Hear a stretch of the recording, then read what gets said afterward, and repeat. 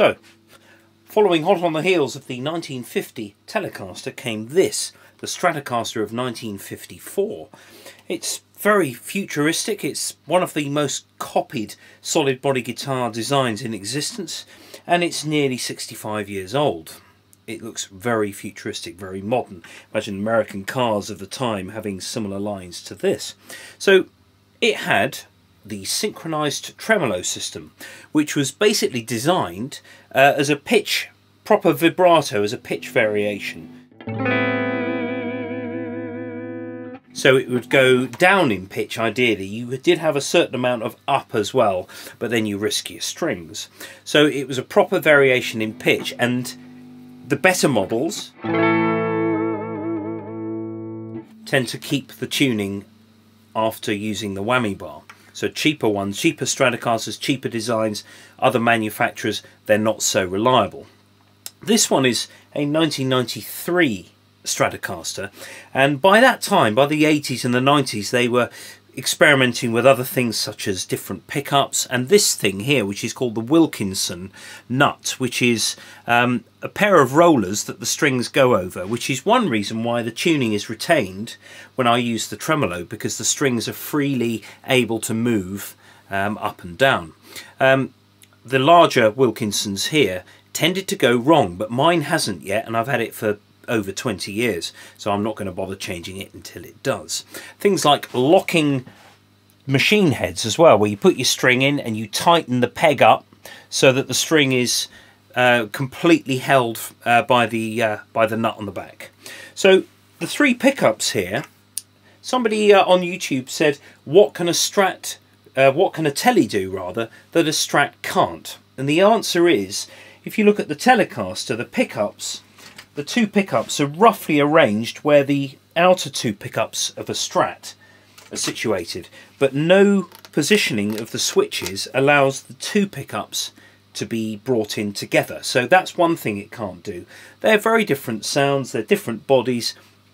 To compare a Strat and a Tele, I mean, they have similar sounds, especially with the neck pickup. It's quite similar on a Strat to a Telecaster, but there are differences. Now, there are a couple of extra switches on this that I put in. I used to have a humbucker here, so I'd have a coil tap there, which basically decides whether you've got both coils of your humbucker or just one.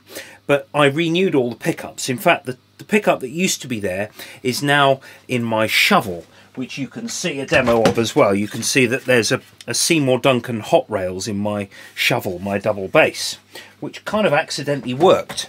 So I went to Bare Knuckle Pickups, which is a company based in Falmouth, Cornwall, that hand wire pickups, and it made me pick the guitar up again after some years of leaving it in its case. So the pickup combinations then, we've got at the far end, we've got this pickup, which is quite a sort of harsh trebly sound. Then we've got the middle one, which is a little bit more bassy, a little bit silkier, and then the bassy one, the neck pickup, is your mellow one.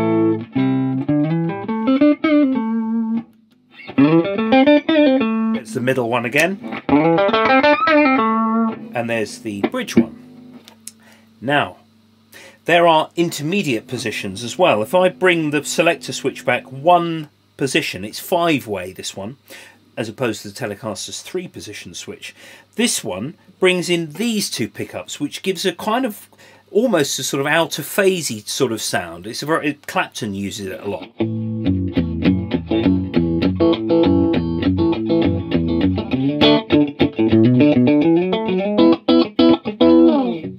So we've got the middle pickup and then the second to last one, which are these two pickups together.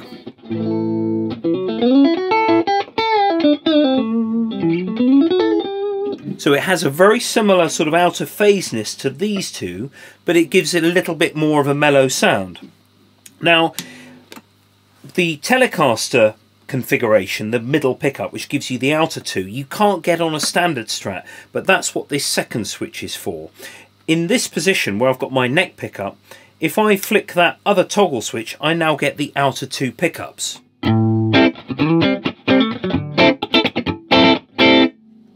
So just the neck pickup. And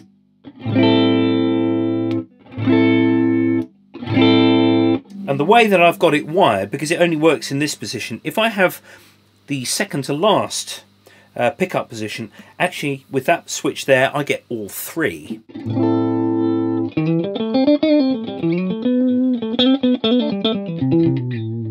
They are quite subtly different though. It's hard to tell sometimes, but it shows up more on a recording rather than in a live setup. So you've got it, at the moment you're hearing it through the AC30 there. If I just bring it over to the Marshall, you can hear what the Strat does through that instead of the Telecaster.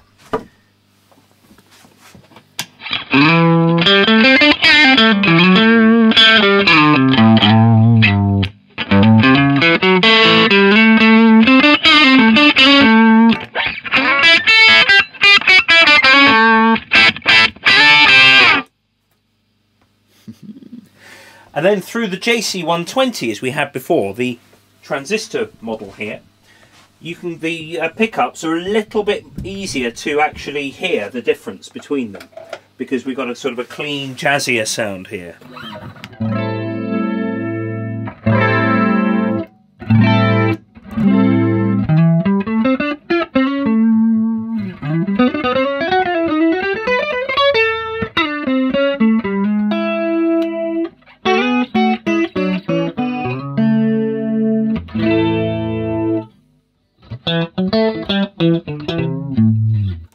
I do quite like the three pickups together. I think they all lend themselves, they all contribute their sound to quite a nice whole, really.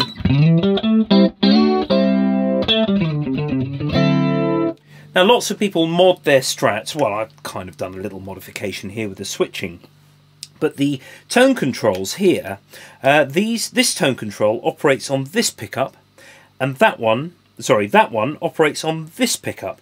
But also, unlike many Strats, this tone control also affects this one. And this has a sort of what's called a TBX tone control, which is meant to be a sort of a mid boost. And lots of people actually have active circuits built in, where you can actually get lots more level out of your guitar. So you kind of do that, and it's like having a gain switch on your amp. I don't have such a thing here. I'm a bit more of a leave things as they are, sort of in terms of electronics. I just had this set up here so that if I went out with this guitar I could kind of get a Telecaster-ish noise. So there it is. There's the 1993 Strat Plus Deluxe. There's many different models out there, but really the design hasn't changed an awful lot since 1954. There we go.